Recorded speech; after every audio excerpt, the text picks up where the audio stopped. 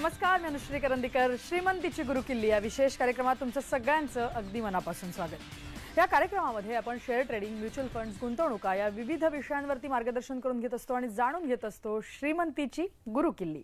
श्रीमंतीची गुरुकिल्ली या विशेष कार्यक्रमामध्ये आजचा जो आपला विषय आहे तो म्हणजे IPO मधील गुंतवणुकीचे फायदे.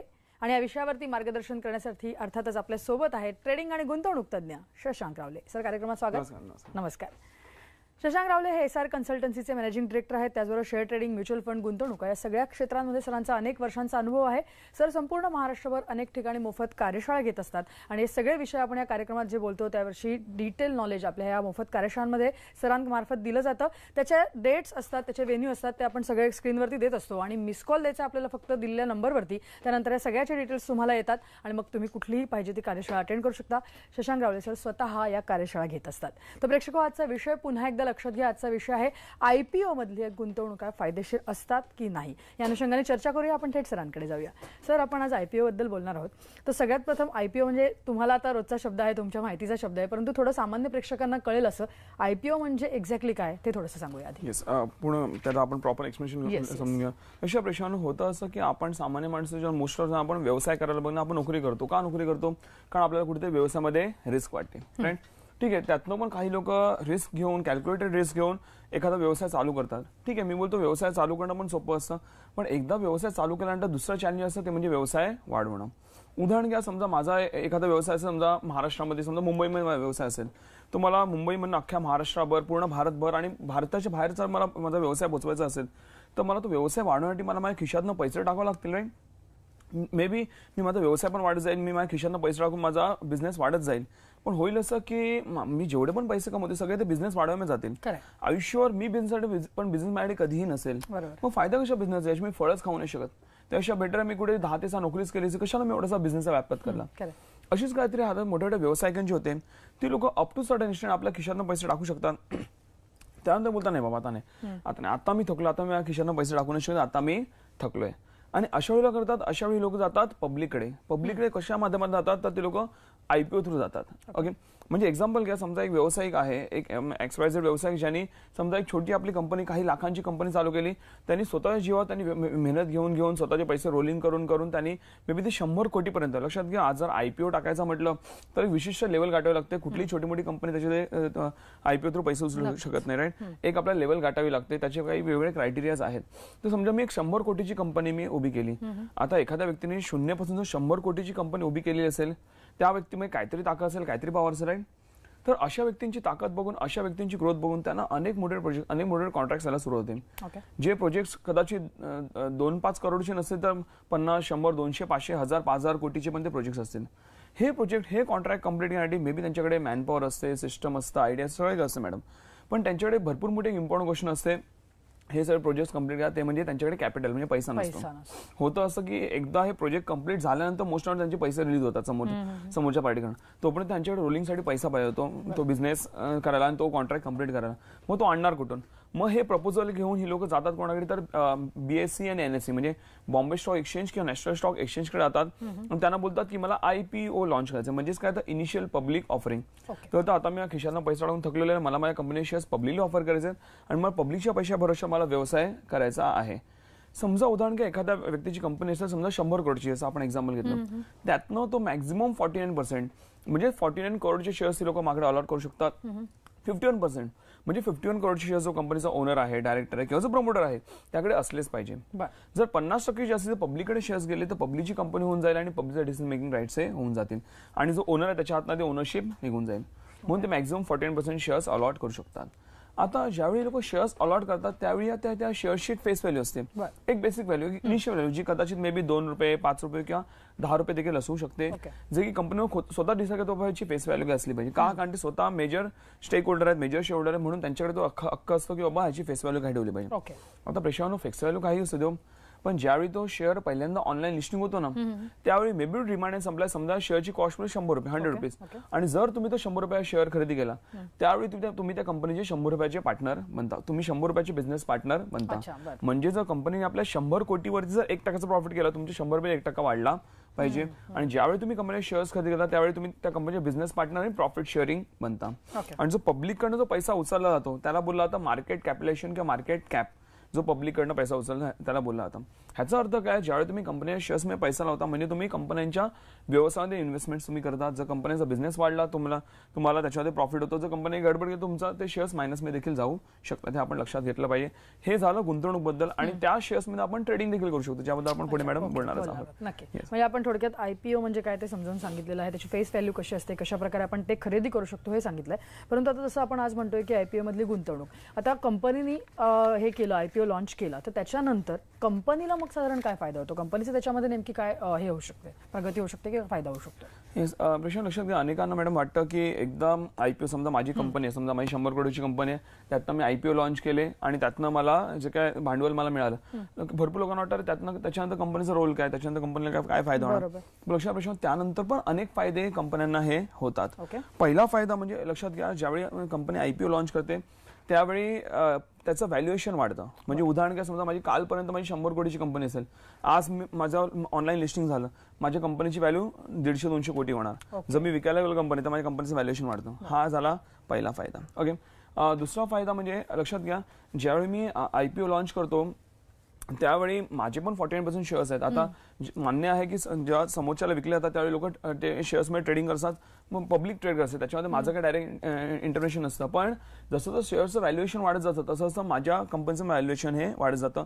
उद्या जाऊन जर मी माझी पूर्ण कंपनी विकली किंवा त्यातनं काही स्टेक जरी विकला तरी पण मला बऱ्यापैकी मोठा पैसा येऊ शकतो, जो की मी मे बी स्वतःच्या वापरासाठी किंवा मी पुढचा आणखी दुसरा कुठला बिझनेस करणे तो पैसा मी वापरू शकतो.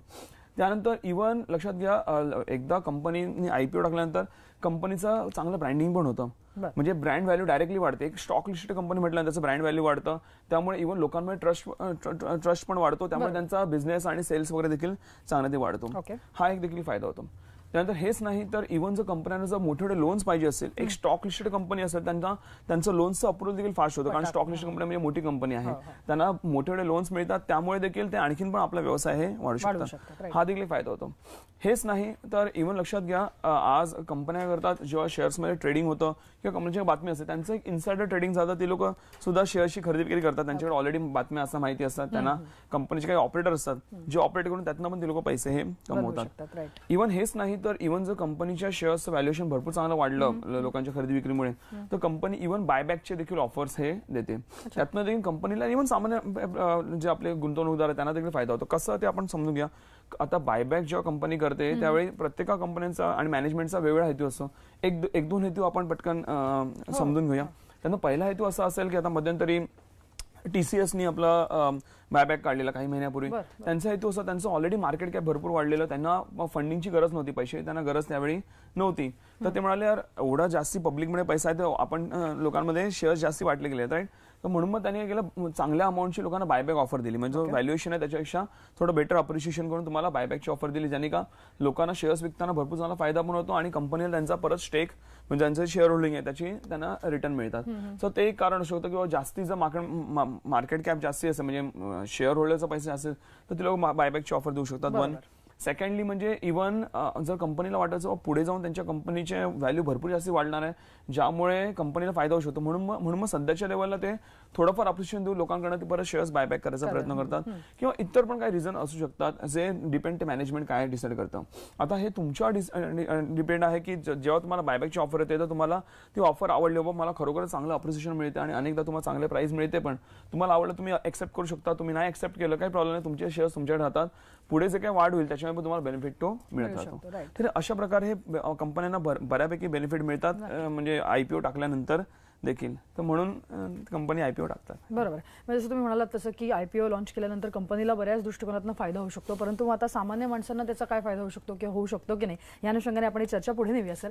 परंतु इथे वेळ झाली एका छोट्याशा ब्रेकची. तुम्ही कुठे जाऊ नका, पाहत राहा आमचा विशेष कार्यक्रम श्रीमंतीची गुरुकिल्ली. ब्रेकनंतर श्रीमंतीची गुरुकिल्ली या विशेष कार्यक्रमात तुमचं सगळ्यांचं पुन्हा एकदा स्वागत. आपण बोलतोय IPO मधली गुंतवणूक करायचे फायदे काय, करायची कशी या अनुषंगाने आपल्याला मार्गदर्शन करतायत ट्रेडिंग आणि गुंतवणूक तज्ज्ञ शशांक रावले. तर सर आपण जसं समजून घेतलं की IPO म्हणजे काय आणि कंपन्यांना साधारण कसा फायदा होतो IPO लॉन्च केल्यानंतर, पण मग आता विचार केला आपण गुंतवणुकीचा, तर आता सामान्य माणसं जर का IPO मध्ये गुंतवणूक करू बघतायत तर मग त्यांनाही काही फायदे होतात नक्की त्या गुंतवणुकीमध्ये? अशा प्रश्न अनेक लोक माझ्याकडे पण येतात की IPO मध्ये गुंतवाय की न गुंतवाय. मी स्वतः स्ट्रिक्टली लोकांना सजेस्ट नाही करत IPO गुंतवणूक करणं.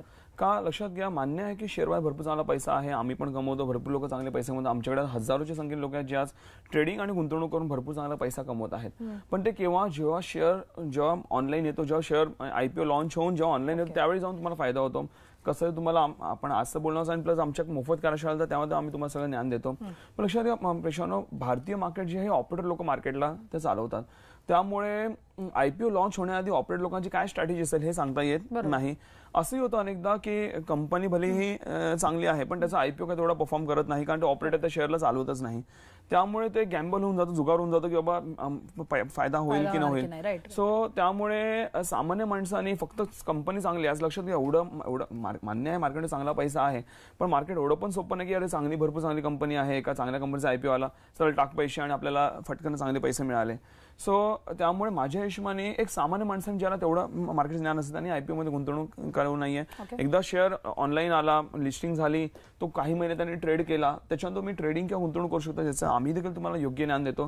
त्याच्यात तुम्ही ट्रेडिंग किंवा गुंतवणूक केलं, तुम्ही फॉर शुअर चांगल्या प्रॉफिटमध्ये राहता. पण माझ्याशिवाय IPO मध्ये टाकू नये असं मला वाटतं. नक्की. जसं आपण सजेस्ट करतोय की IPO मध्ये इन्व्हेस्ट करू नये, परंतु असे बरेच लोक असतात की जसं तुम्ही म्हणालात तसं मोठी कंपनी दिसते, नवीन IPO लॉन्च होतात, तर त्यांना गुंतवणूक करायचीच असते. तर आता करायची आहे ज्यांना किंवा ज्यांनी केली आहे त्यांनी मग काय नेमकी काळजी घ्यायला पाहिजे? येस, काही गोष्टी लक्षात ठेवा. तरी पण तुम्हाला गुंतवणूक करायचीच IPO मध्ये, तर पहिलं म्हणजे छोटा पैसा लावा. ओके, जास्ती मोठी रिस्क घेऊ नका, म्हणजे थोडाफार तुम्ही पैसा लावू शकता वन जर इच्छा असेल तर. पण सेकंडली जर तुम्ही IPO खरेदी करत असाल तर अशा कुठल्या कंपनीचा खरेदी नको करू ज्याचं कधी नावच ऐकलं नाही, म्हणजे त्यांनी कधी त्यांचे बाकी सिस्टर कन्सर्न कुठल्या दुसरी कंपनी काही लिस्टेड नाही आहेत आणि डायरेक्ट ह्यांची पहिली लिस्टिंग आहे, तर सहसा थोडं रिस्की असतं. हां, जे ऑलरेडी एक्झिस्टिंग कंपनी आहे, समजा टाटाज आहे, रिलायन्स आहे, यांच्या ऑलरेडी भरपूर लिस्टेड कंपन्या आहेत, त्यांनी कुठले नवीन काहीतरी त्यांनी बिझनेस चालू केला किंवा नवीन त्यांचं कुठलं लिस्टिंग असेल तर त्या रेप्युटेड कंपन्या त्यांचं नाव आहे मार्केटमध्ये, सहसा गडबडण्याचे चान्सेस कमी असतात.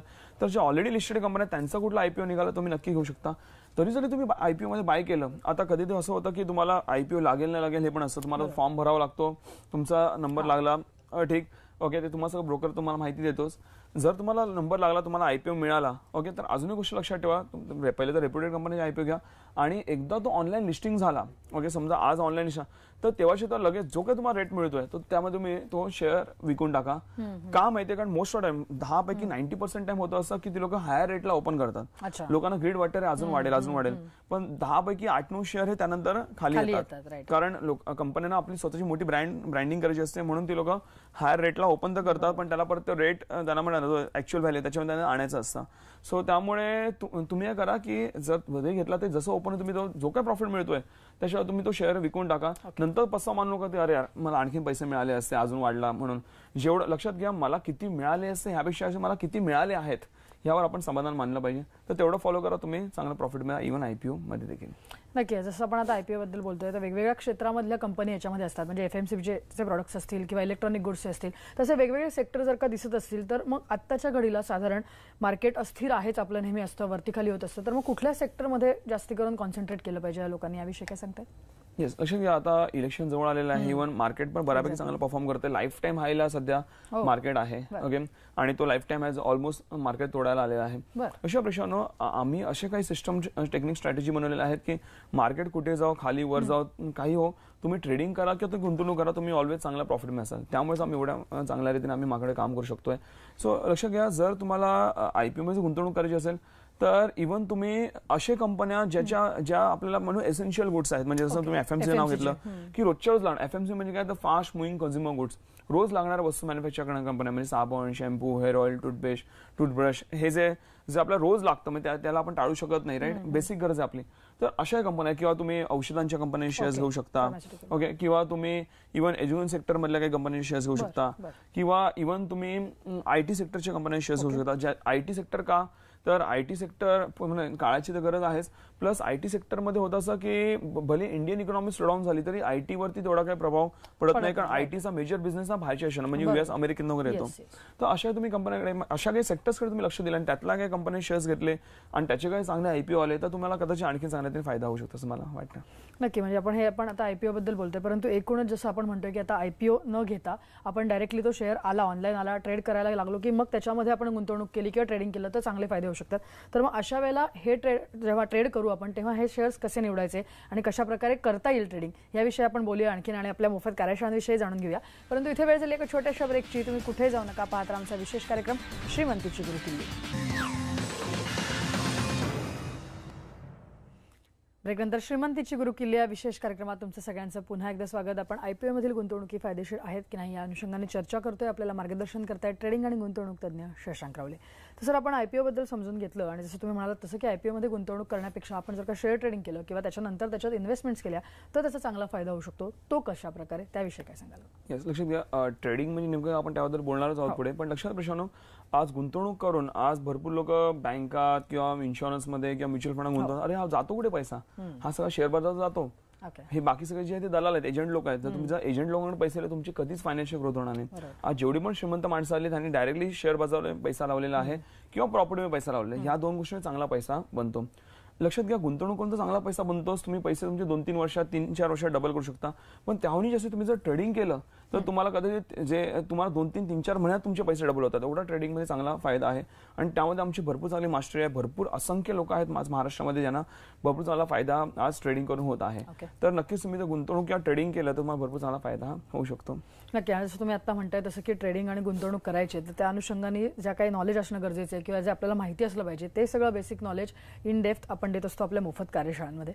तर काय सांगाल या सगळ्या शेअर ट्रेडिंगच्या आणि आपल्या सगळ्या मोफत कार्यशाळा संपूर्ण महाराष्ट्रभर चालतात त्याविषयी सांगा. येस, लक्षात घ्या, जसं आपण बोललो ट्रेडिंग बद्दल, आमच्या मोफत कार्यशाळेबद्दल जाता शेअर ट्रेडिंग गुंतवणुकीच्या. पहिलं ट्रेडिंग म्हणजे काय थोडक्यात आपण पहिले समजून घ्या. शेअर ट्रेडिंग म्हणजे काय, रोजची जी शेअर बाजार उलाढाल होते, रोजच्या जी मुवमेंट होते, रोजच्या मुवमेंटमधनं पैसे कमवणं, त्याला बोलला होता शेअर मार्केट ट्रेडिंग. ओके. आणि त्यामुळे तुम्हाला शिक्षणाच्या वयाच्या वगैरे काही अट नाहीये.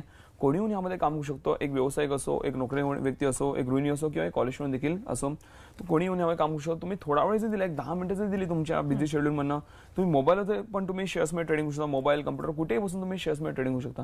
याहून सोपा काय मार्ग असेल? आणि सगळ्या दृष्टिकोनात आम्ही तुम्हाला शिकवतो की बाबा एक वर्किंग क्लास जरी असेल, एक वर्किंग करणारी व्यक्ती असेल, त्यांनी कसं काय केलं पाहिजे, सगळ्यांना आम्ही ते नॉलेज देतो. जेणेकरून कोणीही असेल व्यक्ती त्याचे इझिली काम करून चांगले पैसे हे कमवू शकतं. समजा तुम्ही एक लाखभर रुपये टाकले शेअर ट्रेडिंगसाठी तर तुम्ही दिवसाला 3-4 रुपये किंवा तुम्ही एक 10-20 रुपये जे लावले ते दिवसाला 700 रुपये आता तुम्ही सहजरित्या कमवू शकता, जे की आमचं रोजच्या रोज काम हे आहे.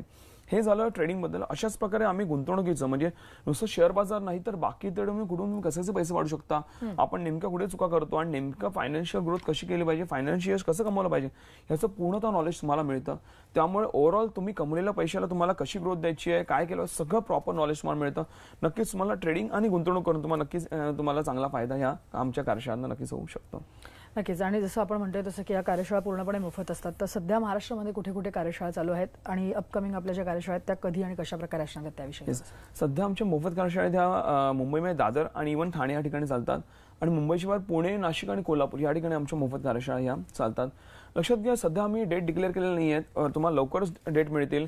आमच्या जवळपास एक एप्रिल, मिड ऑफ एप्रिलपासून 15 एप्रिलच्या नंतर आपल्या सगळ्या कार्यशाळा चालू होणार आहेत. सो तुम्हाला 5-6 दिवस आधी आमच्या टीमकडनं कॉल, SMS वगैरे तुम्हाला येऊन जाईल. ओके, तुम्हाला SMS नक्कीच येईल. ओके, तर तुम्हाला नुसतं SMS आला तर तुम्ही आमच्या कार्यशाळा अटेंड करू शकता. तुम्हाला फक्त एक छोटासा मिस कॉल द्यायची आमच्या स्क्रीनच्या नंबरवरती, तुम्हाला आमच्या टीमकडनं प्रॉपर SMS हा येऊन जाईल. ओके, लक्षात घ्या, कार्यशाळा पूर्णतः मोफत आहे. तुम्हाला रेशो काही गरज नाही आहे. तुम्ही डायरेक्टली येऊन कार्यशाळा अटेंड करू शकता. तुम्ही मिस कॉल द्या, तुम्हाला सर्व SMS थ्रू कार्यशाळांच्या डिटेल्स ह्या येऊन जातील. आमच्या कार्यशाळा ज्या आहेत त्या सध्या परत मी रिपीट करतो, दादर, ठाणे, पुणे, नाशिक आणि कोल्हापूर या 5च ठिकाणी कार्यशाळा चालतात. कारण त्या सगळ्या येऊन मी स्वतः घेतो, त्यामुळे आम्ही एवढेच एरिया कव्हर करू शकतो. बाकी महाराष्ट्र लोकांना त्या ठिकाणी त्या कार्यशाळा अटेंड करावं लागतील. नक्कीच तुम्हाला चांगला बेनिफिट होईल. नक्कीच. सरांनी सांगितलं त्याप्रमाणे सध्या कार्यशाळा इमिजिएटली नाही आहेत, परंतु 15 एप्रिल नंतर या सगळ्या ठिकाणी या कार्यशाळा चालू होणार आहेत. आणि आपल्याला नंबर दिलेला आहे स्क्रीनवरती, त्याच्यावरती तुम्हाला फक्त एक मिस कॉल द्यायचा असतो. त्यानंतर तुम्हाला सगळे डिटेल्स येतील आणि त्यानंतर तुम्ही या कार्यशाळा अटेंड करू शकता. या कार्यशाळा संपूर्णपणे मोफत असतात. हा पहिला भाग. आणि दुसरा म्हणजे शशांक रावले सर स्वतः तिथे येऊन या कार्यशाळा घेत असतात. तर प्रेक्षकांनी याचा नक्की लाभ घ्यावा. सर, पुन्हा एकदा विषयाकडे येताना मला तुम्हाला विचारायचं आहे की जसं आपण आज IPO बद्दल बोलतोय तर एकूणच आता तुम्ही म्हणाला तसं की आपल्या या कार्यशाळा ज्या चालतात त्याला प्रचंड गर्दी असते. तर काय म्हणजे साधारण मला तुम्हाला आत्ताचा ट्रेंड विचारायचा आहे की अजूनही आपण जर म्हटलं तर भारतामध्ये फारशी इन्व्हेस्टमेंट किंवा लोक अजूनही ट्रेडिंगकडे जात नाहीत, वळत नाहीत. तुमचा अनुभव काय पर्सनली? आपल्याला आता एवढी गर्दी आपल्या कार्यशाळांना असते, काय वयोगट आहे साधारण, काय त्यांची मानसिकता आहे, थोडक्यात काय सांगाल याविषयी? लक्ष प्रश्न, आज माझ्याकडे अशी पण लोक आहेत जे म्हणजे शाळा शिकणारी मुलं पण आज माझ्याकडे ट्रेडिंग शिकायला येतात किंवा वयोवृद्ध लोक, सिनियर सिटीजन पण आज शिकायला येतात. आज वयाची किंवा शिक्षण मी ऑलरेडी म्हटलं काही अट नाहीये. आणि आज लोकांना योग्य ज्ञान नसल्यामुळे लोकांना कळत नाही याच्यात किती फायदा आहे ते. आज आमच्याकडनं जी पण लोक येऊन जातात ट्रेडिंग शिकून जातात, एकही व्यक्ती तुम्हाला असं सापडणार नाही जो बोलेल की अरे ह्याच्यामुळे फायदा होत नाही म्हणून. प्रत्येक व्यक्ती, मी तुम्हाला ठामपणे बोलू शकतो, प्रत्येक व्यक्ती आमचा बोलतो आम्हाला चांगला फायदा हा होतो, कारण तेवढं आमचं चांगलं नॉलेज आहे, तेवढं आम्ही तेवढं चांगलं आहे ते लोकांना शिकवतो. नक्कीच तुम्ही पण यातून एकदा एक्सपिरियन्स करा, नक्कीच तुम्हाला पण भरपूर चांगला फायदा ट्रेडिंग करून आणि गुंतवणूक करून नक्कीच होईल. सर, जाता आता विषयासंदर्भात थोडक्यात अगदी श्रीमंतीची गुरुकिल्ली. गुरुकिल्ली जसा आपला आयपीओचा विषय होता, आयपीओ मध्ये माझ्या हिशोबाने तर सामान्यपणे गुंतवणूक करू नये, पण जरी तुम्ही गुंतवणूक करत असाल, आज जे काही मी तुम्हाला बोललो त्या गोष्टी नीट काळजी घ्या. तुम्ही आयपीओ मध्ये पैसा नक्कीच तुम्हाला त्यातनं पण भरपूर चांगला फायदा होऊ शकतो. नक्कीच, म्हणजे एकूणच सगळ्यांचं आर्थिकदृष्ट्या सेटल व्हावं, त्यांना चांगला फायदा व्हावा या दृष्टिकोनातून आपण आज त्यांना मार्गदर्शन केलेलं आहे, कशा प्रकारे काय काय काळजी घ्यायची. तर या विषयावरती तुम्ही इथे एवढं छान मार्गदर्शन आज केलं त्याबद्दल नमस्कार. या विषयासह श्रीमंतीची गुरुकिल्ली या विशेष कार्यक्रम आता मी इथेच थांबतोय. ताज्या घडामोडींसाठी तुम्ही पाहत राहा न्यूज 18 लोकमत.